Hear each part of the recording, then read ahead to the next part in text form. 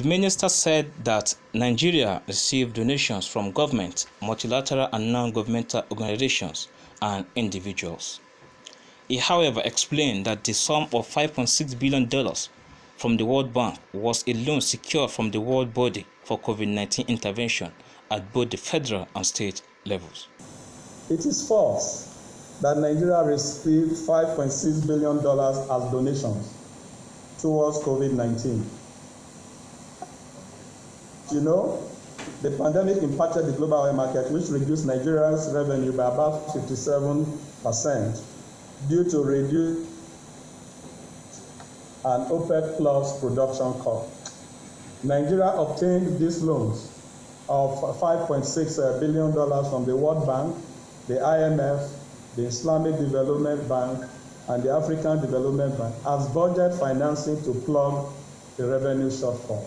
So they were not donations. Trapo. Keynote speaker and country director of Action Aid in Nigeria, Henning Obi, said that it was disturbing that Nigeria still has a weak health facility even with the donations the country received from many European countries during the COVID-19 outbreak. She said that President Muhammadu Buhari's medical trip abroad was a bad commentary on the effective application of the assistance Nigeria got from donor nations.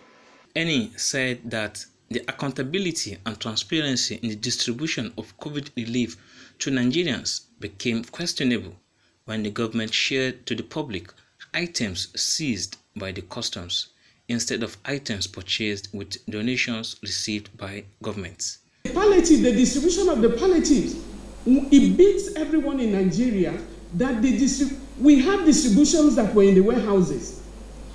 It was really bad for many, not only for the very poor, but those because of the kind of informal sector, contribution to the economy. Most Nigerians operate at the informal level. And because of that, many of them went out of town. You can imagine somebody who is an Uber rider calls you and say, "Auntie, please, can you give me money for feeding? I have no money in the house." They have the energy, they have all that it takes. But you have the palliative stored in warehouses, and you saw what happened eventually. Why were you having it stored in the warehouses? We have a lot of young people. And so if you are lacking, if you call for volunteers in terms of distribution, you will get that. And then we are hearing of so much of the funding, but the rice that were even being distributed, some of the rice were coming from customs, seized goods, and all of those things. And when I see seized goods being distributed, I know that some families have lost certain things there.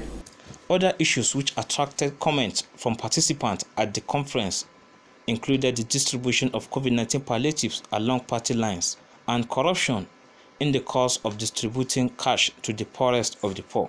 Interestingly, as much as we can look at some of the corrupt cases in Nigeria, our counterpart in Africa is not left behind. During our time in Malawi, and excitedly, our recommendation was used by the president to fire the Minister of Labor in Malawi. Yes, the work that Budget and Code is doing in Malawi actually got the president to look at our report and sack his Minister for Labor. During the Ebola project, that was our first West African pilot project where we had our work extend to Sierra Leone and Liberia, and also Guinea.